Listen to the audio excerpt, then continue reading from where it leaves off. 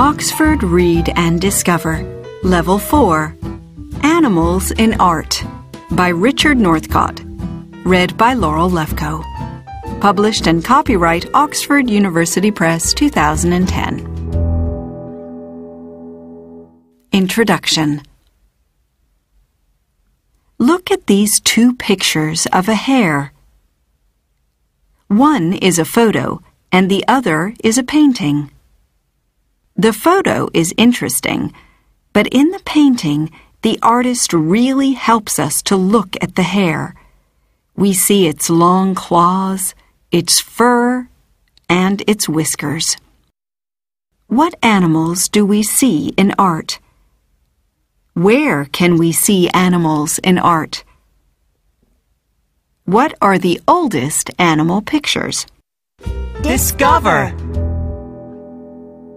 Now read and discover more about animals in art all around the world. Chapter 1. Animal Shapes. Animals are different from people. Animals can't talk, but they can do many other things. Some animals can run faster than people. Most birds and insects can fly. Cats can climb trees better than people. Here are drawings of a cat and a dog by an artist called Leonardo da Vinci. He was born in Florence, now in Italy. He wanted to show an animal's shape when it does different things. The dog is sitting. The cat is washing. Their shapes are interesting because they are different from ours. This painting is by a Korean artist called Pyeon San-pyok. It shows two cats. The cats are not friends. Maybe they are going to fight. The artist shows this in their shapes. He used gray and black inks for the cats to show their fur. Their fur is nice and soft. Many artists draw pictures of animals because their shapes are interesting and beautiful. Discover! Sometimes when artists paint animals, they first do a fast drawing. Then later, they look at their drawing and do their painting more slowly. Chapter 2. The Oldest Animal Pictures. A long time ago, people lived in caves. They had no paper. They painted animals on the walls of their caves. In a cave in Spain, there's an amazing painting of a bison. This painting is about 15,000 years old. Discover! A girl called Maria Sanz de Sautuola discovered the cave paintings at Altamira in 1879. She was only 9 years old. She was in the caves with her father. There are beautiful paintings of giraffes and other animals in some caves in Libya. They are not as old as the cave paintings in Spain, but they are interesting because they show changes in our world. When people did these paintings about 8,000 years ago, there were giraffes and trees in this part of Africa. Now, it's a desert. In the Nazca Desert in Peru, you can see amazing pictures of animals, but you have to be in a plane. About 2,000 years ago, people drew giant pictures on the ground. They drew monkeys, birds, and spiders. Some of these pictures are bigger than a playground. Chapter 3. Wild Animals. When artists paint a wild animal, they sometimes show the animal in its home. For example, they paint the animal in the jungle or in the mountains. In this painting, we see a stag, and we also see its home in the mountains. This painting is realistic. This means that the stag looks like a real stag. It's almost like a photo. The painting is by a British artist called Edwin Landseer. He painted it in 1851. In 1891, a French artist called Henri Rousseau painted a picture of a tiger. The painting is called Tiger in a Tropical Storm, Surprised. The artist shows the tiger and its home in the jungle. Most of this painting is trees, other plants, and rain. We see a tiger, and we also see the tiger's world. The tiger is surprised because there's a storm. Do you think this is a realistic painting? Chapter 4. People and Pets. Not all animals in art are wild animals. Some of them are people's pets. Francisco de Goya was a Spanish artist.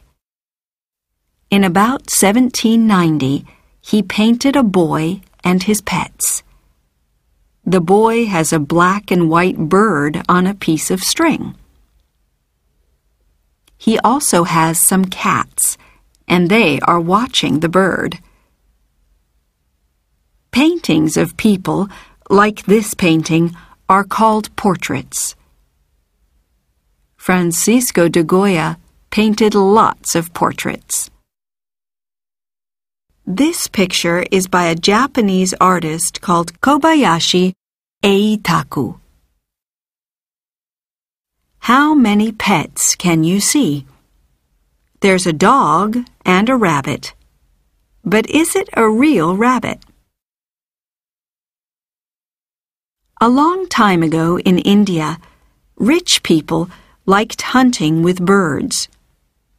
In this painting, we see the Emperor Jahangir and his pet falcon. They are going to hunt small animals. The artist used real gold to color some of the emperor's clothes. Discover. This painting is very small. It's only 14 centimeters tall. Very small pictures like this are called miniatures. Chapter 5. Animals Outside.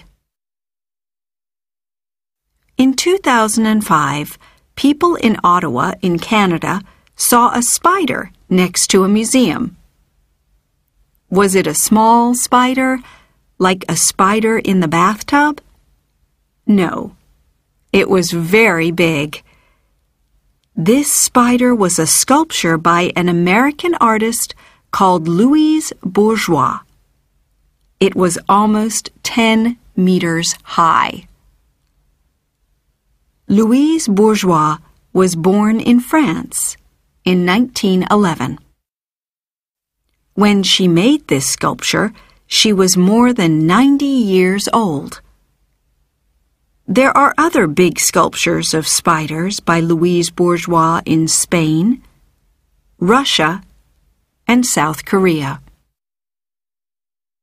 Native American artists make tall statues called totem poles.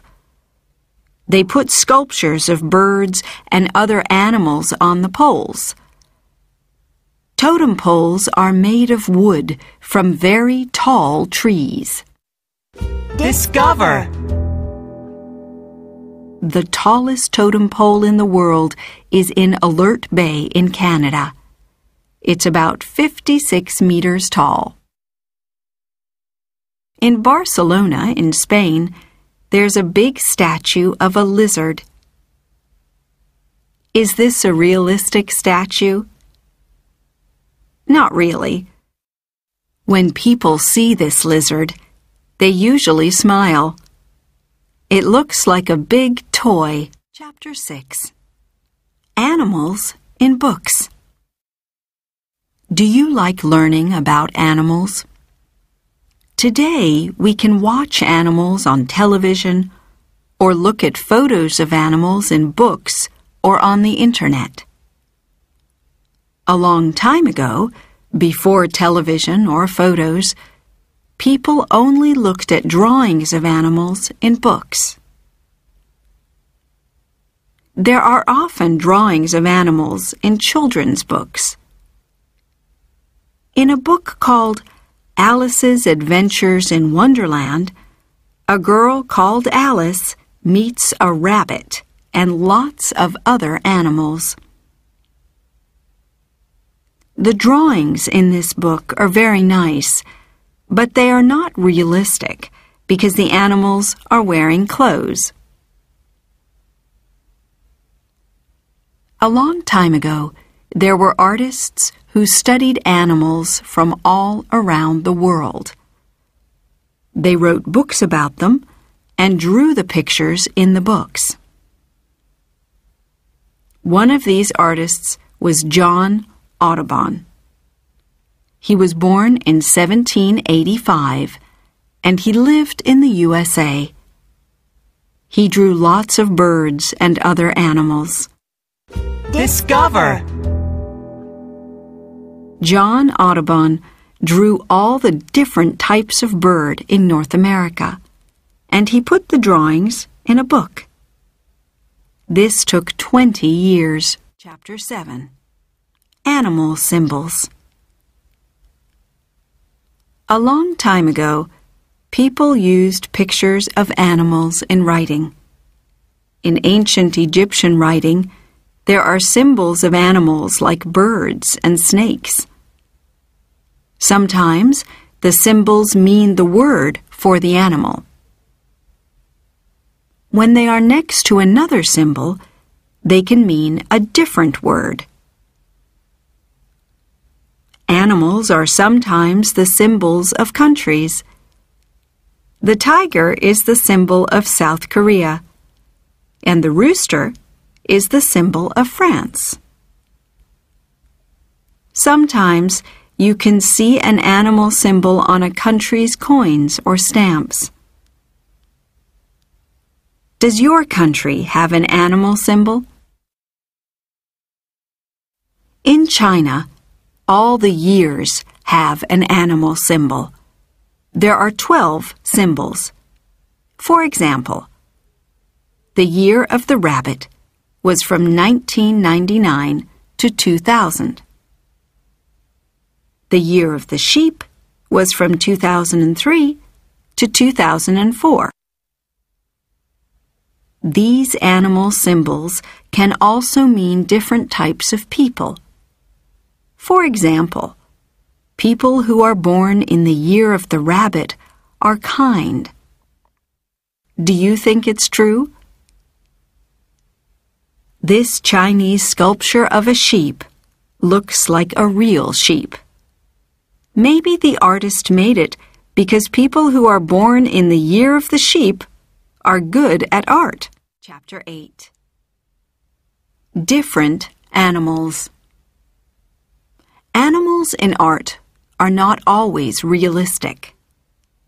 Sometimes artists have different ideas. An artist from Romania called Constantine Brancusi made this sculpture of a seal in 1924. It's not a realistic sculpture, but the artist used a stone called marble to show his idea of a seal. The marble is gray, like a seal. It shines like a seal's fur when it's wet. The lines in the marble look like the water around the seal when it swims. The artist used hard, dry stone to show a soft, wet seal. Discover. Constantine Brancusi liked things made of stone. His table was a big piece of stone. A German painter called Franz Marc was interested in shapes and colors. In 1914, he painted a picture of an elephant, a horse, and a cow. Their colors are not realistic. The elephant's head is red, and part of the horse is blue. They are like animals in a dream. Franz Marc made a nice, colored pattern with the shapes of the three animals. Chapter 9. Teapots and Toys. It's fun to look at sculptures of animals in a museum, but usually you can't touch them. Sometimes artists make things like teapots or toys with animal shapes. They are all animals in art, but you can touch them. Here's a sculpture of a zebra. You can touch it because it's really a teapot. It's a teapot in the shape of a zebra. It's by an American artist called Christy Cruz Dunn. She makes teapots in the shape of other animals, too. A long time ago, an artist made 3 little toys: a bird, a hedgehog, and a lion. All the toys had wheels. When young children play with toys, they often break them. The artist knew this, so these toys are strong. They are made of stone. The artist lived in Susa, now in Iran. We don't know the artist's name. The bird doesn't have wheels now, but the toys look nice. They're about 3,000 years old, so they are some of the oldest toys in the world. Chapter 10. Dragons and Unicorns. There are lots of stories and pictures of animals that aren't real, like dragons and unicorns. Sometimes they are more exciting than real animals. Dragons have long claws, and their tails are like a lizard's tail. This Japanese dragon is long and thin, like a snake. It's big and angry. Maybe the people are scared. Discover. Japanese dragons always have 3 claws on each foot. In ancient China, a dragon with 5 claws was the symbol of the emperor. A unicorn looks like a white horse, but it has a horn on its head. In this old French tapestry, 2 women are with a unicorn. There are other animals, too. The animal in front of the women looks like a monkey. What other animals can you see? Think about all the animals in this book. What's your favorite animal in art?